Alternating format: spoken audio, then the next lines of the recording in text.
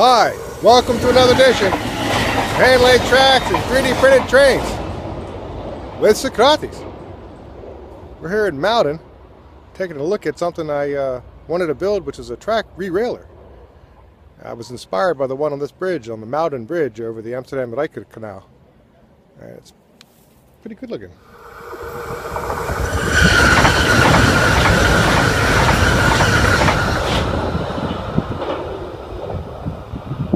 So that was my basic motivation, and I mean, I've seen Rerailers before, but that was the thing that I used to see on my bike rides, or I still see on my bike rides when I head over to Weesp to buy some eggs. The Rondel Iron, fantastic egg boerderij. I don't know, it's a farm.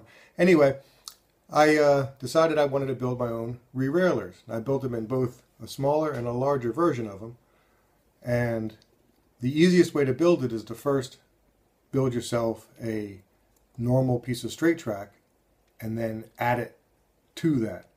So here's a quick video. I'm making a short piece of straight track, and I'm adding the Rerailer to it after I've completed this short piece of straight track. It's basically the same straightforward building process that I've used in the straight video. I uploaded my straight jig, and the tri-beds for the straight jig, I uploaded that recently. And basically, when you have that completed, you can use this as a secondary jig to add the Rerailer rails to a piece of straight track.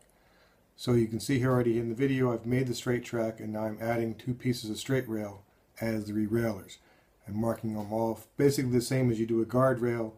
Mark the ends off, and then make a little nip, a little triangle nip out of it, and then bend it, and then have to clean off the edge of it. So basically I was doing both at the same time. I figured they should be mirrored images of each other. And you can't let them touch because you're still having to maintain a lack of short between the two sides, because if there's a direct short, one side of the rail is positive, the other rail is negative, and you can't have an electrical connection between them. So my first thought was that the rails would touch, but that would create a short. And you'll notice eventually in this one, I made a mistake where I used the Fast Track's short already gapped ties, and they have a double gap on it, which unfortunately put the gap directly underneath the Rerailer itself. So when you do this, if you decide to use it, make sure you use a single gapped tie, and I uploaded my tie gapper tool, which does, you cut the ties off to length and then you place them inside the thing, and you can put a gap right through it. And that was a mistake I made on this because I was trying to use up the last of my Fast Track ties. So trying to be efficient with your stuff can lead to problems. Now, I also was using a little piece of PCP tie as a gap tool.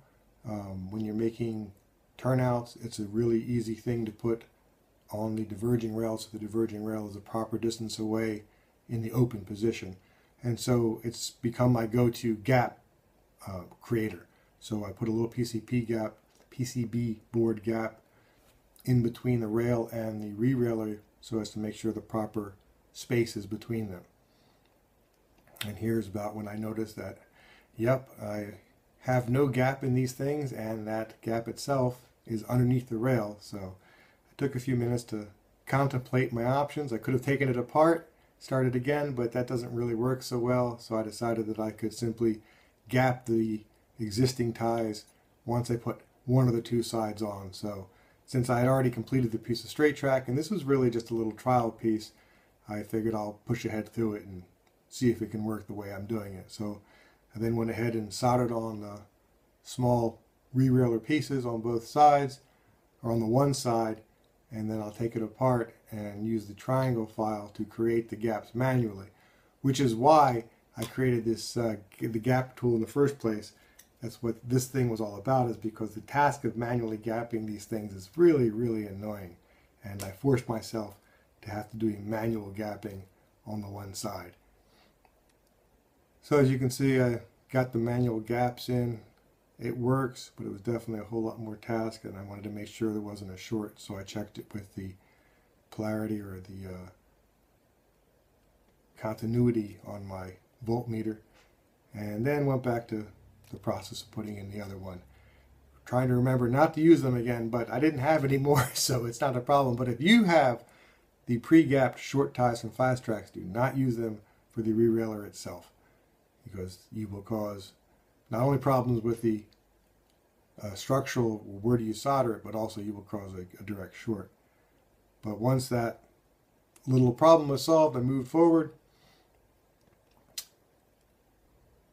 So once everything seems to be nicely put together, I'll check it with a piece of train, just a piece of a train coupler I have, and using a little straight screwdriver, leverage it out. Cut the ends off with the standardized end jig, also on Thingiverse, and hit it with a quick little bit of a file. And the next step is to glue it on with the plow bond, and you've got a nice piece of Rerailer. I use them on my main Timesaver, on the main track. I put 2 of them. I think they kind of look cool. They seem to work. The train's not really running yet. I'm doing feeder lines, and I got the frogs in, at least on the Timesaver section. So it's progressing. It's progressing. And it's going to be dark soon, so I won't have anything else to do because it's going to be winter time again. So back to the train. Anyway, that's a Rerailer. The STLs are available on Thingiverse. I would highly recommend not using them as the full jig. I would definitely say you should download the straight jig first and make your straight track with that, and then add the Rerailer to it. Yeah, they seem to work. There's a tie bed printout specifically for it. It has a little tiny block in the middle to try to make sure that the point does exist, and it has the cutouts for the rails because it doesn't really fit in a regular tie printout. Not the ones I make anyway. I'm sure you could use some other wood, etc. And I hope you liked it. Like it on Thingiverse. Like it here. Subscribe there. Subscribe everywhere. Thanks for watching. I got another video of the train too.